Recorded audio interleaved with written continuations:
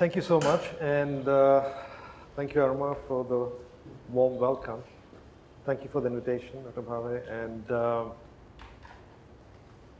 let me just add a few words about my background because that will give you the context for my comments. So I come from engineering.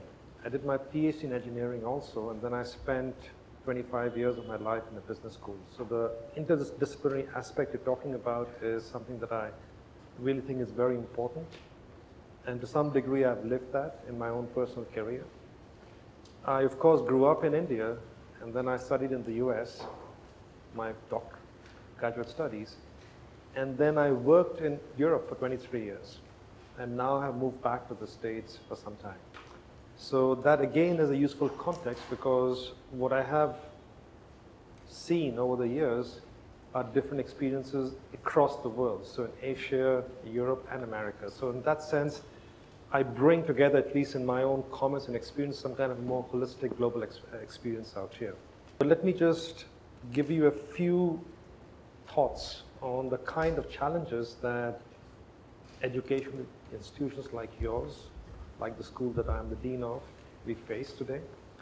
Because I've thought a lot about these issues over the last few years, both when I was in Europe and also now when I'm in the US as the dean of the Johnson School.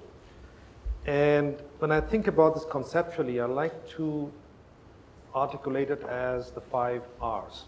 So what are the 5 challenges, the 5 issues that we are facing? And of course, when I talk about the 5 R's, I will reflect perhaps some more of a slightly Western bias, given my own experience in those markets. But I'm sure you will find elements of that which reflect and which are important also for your own institute, because you are also a global institution. So as was described, you don't, in some sense, even though the home is in India, every organization today is a global organization in many different ways. So what are the 5 R's? The first one is research. And I do think that research lies at the heart of excellence.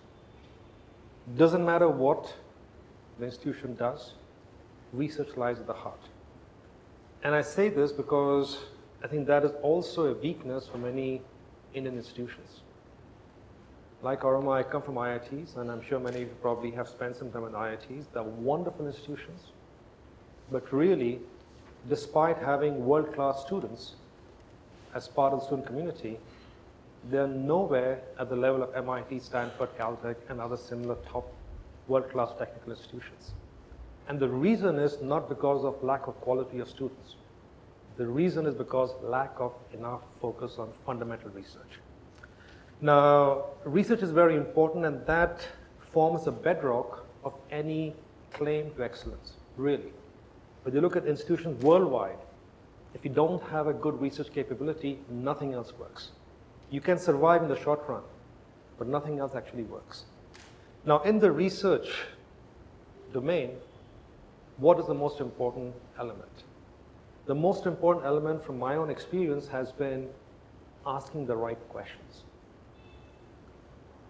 Because in life, as we all probably realize, the secret of leadership, the secret of success, is not necessarily having the right answers, because often there are no right answers, but being able to ask the right questions, and then having an engaged discussion, debate around what are some possible ways to answer that question. And often there's no one correct way to do things or to answer a question. So the ability to be able to ask the right question, I think, lies at the heart of good research excellence. Of course, you need good, well-trained professors, you need adequate support for doing the research, but if you don't ask the right questions, you get into the kind of criticism or syndrome that many of the top research institutions today suffer from. And they often are criticized, many schools, especially in the business world, for doing research in esoteric topics that don't necessarily have relevance to real-world problems. So to be able to ask the right questions lies, I think, at the heart of the core challenge. And this is often a difficult issue, especially when you're leading an institution, because faculty members are very individualistic, you know. And the training that we get in the PhD program is not really collective. We're not trained to do collective research. A PhD is what you do individually. So as a result of the training, the entire ethos and the entire culture in research is primarily individualistic. Of course, you collaborate, but really the core thing is you work in your own silo by yourself on the questions of interest to you. And those things, how do you moderate your own interests, your own questions, with the broader questions and issues that the institution might wish to focus on, that might be relevant to society as a whole, is an interesting challenge. So today, as a dean of Johnson, Cornell is a top academic institution, I must say that I feel challenged in directing my faculty body's research. So I cannot go and tell them, do research on this issue, because they will say, guess what, I believe this is very important. So balancing that issue in terms of how do you balance that academic freedom, which is also important, coupled with the need for the institution to have an impact on some key themes is not easy. So that's, in a sense, some of the core issues around research. The second R is linked to what I said earlier, is relevance. So research is great, but if it is not relevant to real-world problems, real-world issues, fundamentally, the ultimate utility of that can be questioned. And if you just think mentally of a very simple matrix, 2x2 matrix, on one hand, you put rigor, scholarly rigor of the research. On the other axis, you put the real-world relevance. So relevance, rigor as the two dimensions.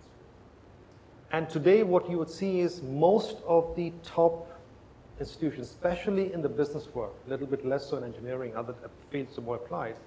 In the business school world that I come from, and probably also closer to some other fields which are more emerging, the focus has been on high rigor and perhaps low relevance.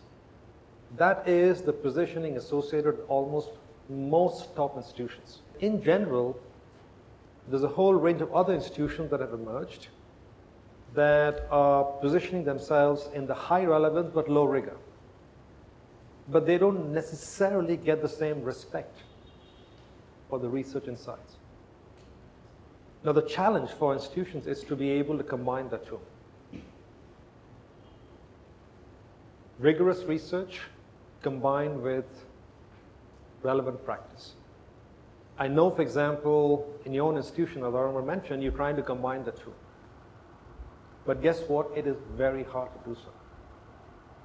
It is a nice concept in practice, in theory, but in practice, to actually put it in implementation is a challenge. And that's another challenge which I face, other business school deans, other deans of institutions face, is how do you balance these two elements? Because what happens is the pressure on revenues pushes the institution towards practice. If you have too high of a practice component, the researchers on the rigor side complain.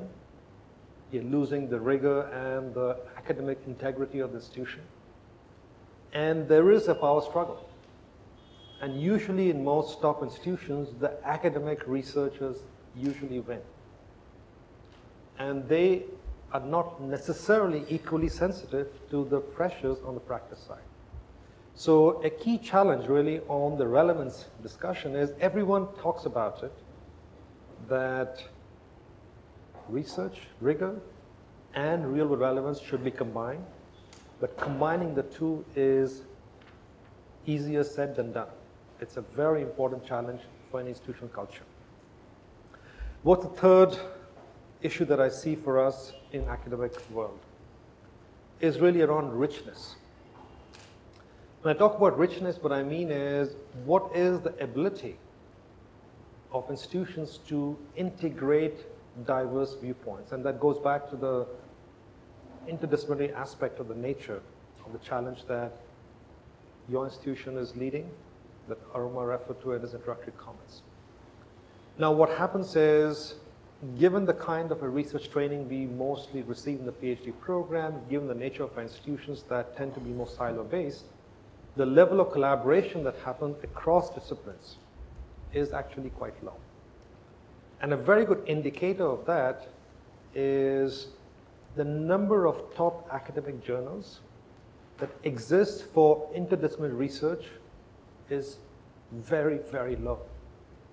Most of the top academic journals are true to one discipline. And that's the training. Okay, so if you want to have an impact on the field, your incentive is to stick to one discipline area and try and publish in the best journals in that area. If you want to publish in multidisciplinary fields or interdisciplinary fields, it's not clear which journal to choose. And often the incentives for publishing in many of the new emerging journals are low because they're not necessarily seen at the right quality level. So you have this challenge that fundamentally the academic world is quite siloed, right from the moment where we start producing PhDs. And this carries on into institutions. So bringing this richness of viewpoints is a challenge. It's not easy. And despite, people saying, yes, we do it and we value it and everything else, the entire structure and the system, the incentives out there don't necessarily make it easy for either individuals or institutions to bring that richness of perspective. At the same time, for trying to address some of the real world problems we're facing today, that richness is critical. Let's take, for example, environment or housing, or urbanization or inequality or health or any one of these bigger issues, the big issues society faces. No one discipline can solve it alone. You need to bring in multiple disciplines. Right now at Cornell, we are involved in a very ambitious project. So Mayor Bloomberg, after the 2008-9 financial crisis in New York, he realized that the economy of New York City was too focused on finance and media. So he said, we have to diversify the economy of New York City. So he had a big competition, American style, said, let's invite a major technology university into the city. Stanford, Cornell were the two finalists. Cornell won. It's great news for me. But, in a sense, what is happening right now is Cornell is engaged in a partnership with the city government and local private sector to create a new 21st century innovation ecosystem in New York City. Now, how is that happening? It's happening through partnership, of course, with the university and private sector, government, city officials, and so on, but also inside the university through a partnership across engineering, computer science, and business. Because engineering alone cannot create the jobs. Business alone cannot create the company. You need the two to come together. And I can tell you that it is not easy. Okay, we're trying to do it, but it is not easy to get different schools in a large university to collaborate in a deep manner. So this kind of a richness of perspective is not easy to achieve, and it's something that needs to be designed into the system to some degree.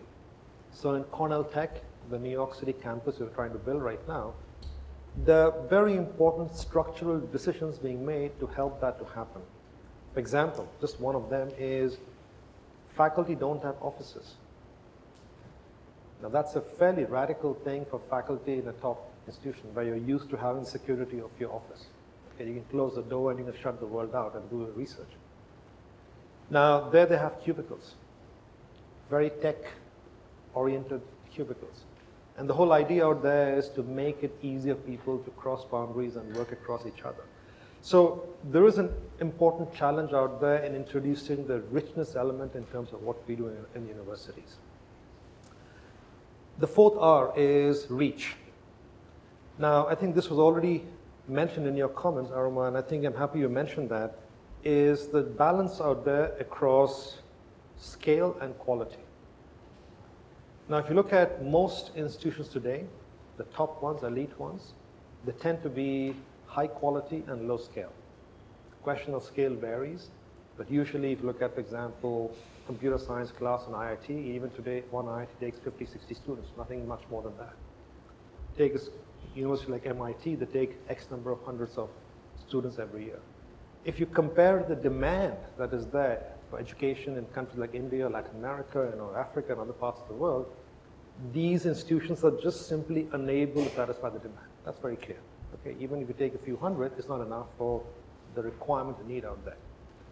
At the same time, on the other end of the spectrum, so if you think of a simple 2 by 2 once again, of scale and quality, you have some open universities. Okay, Indira Gandhi National Open University is one example of it. There's Open University in the UK, that's another example of it, that are seen for large scale, but not necessarily high quality. Okay, so if people do all kinds of correspondence courses, you can have big scale, but not high quality. And the combination, how do you bring it together? Do scale, but at high quality. That's a big challenge. And the challenge is there because the academic model that we have in universities today hasn't really changed. So we have the still classroom-based, amphitheater-style kind of instruction model, which goes back 3,000 years to the Greek amphitheaters. And that basic model hasn't changed.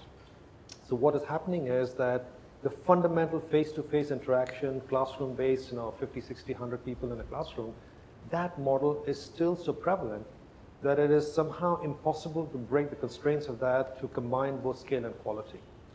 Of course, the hope out there is technology. So people are looking at technology as one way to break the barriers and perhaps do things in that area.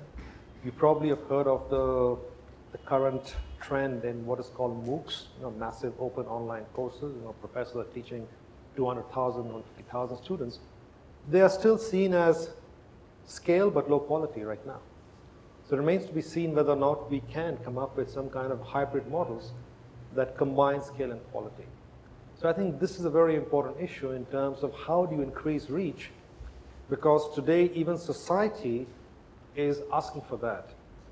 In India as well, 60% of the population below 25, whatever, some high figure like that. The same figures are true, by the way, for Africa, for Middle East, many other parts of the world.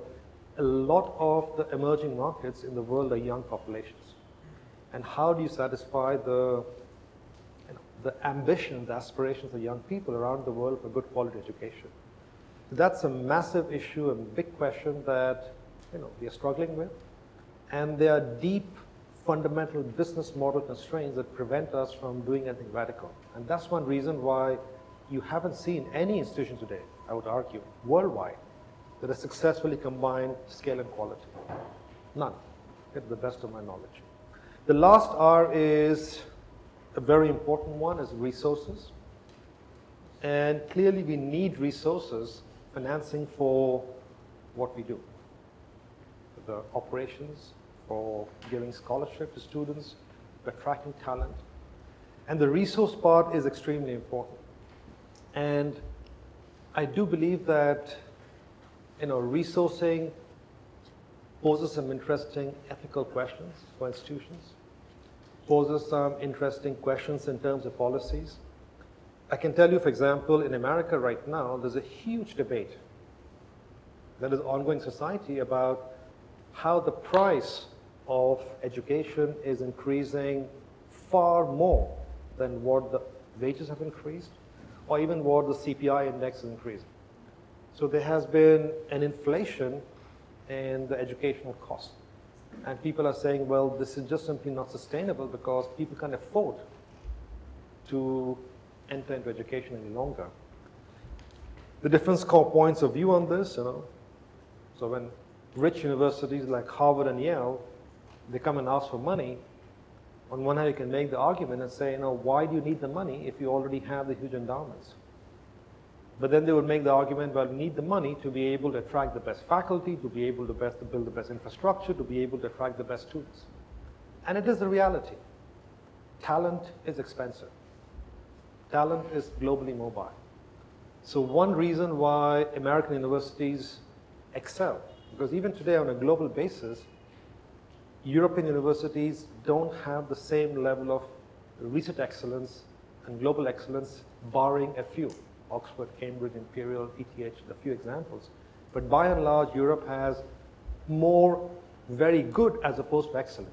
So what America has is a reasonable set of excellent universities. And the reason they're excellent is because they're able to fight the battle for talent effectively. One reason why universities in India haven't progressed as much is because Indian universities are not able to fight for global talent, both in terms of faculty and in terms of students. So resourcing is very important to be able to succeed in this battle for talent, because ultimately talent is what makes university succeed, an excellent one. But at the same time, where do you get the money from? Okay. And that is a big issue, because traditionally, of course, you tend to go to your alumni for resourcing. If you're a young institution, you don't have an alumni base, what do? You can go to corporations for funding. Increasingly, companies are hesitant, reluctant to give funding because a lot of corporate governance rules and lots of regulations are coming in. They have to justify why they have to fund universities or other kinds of institutions.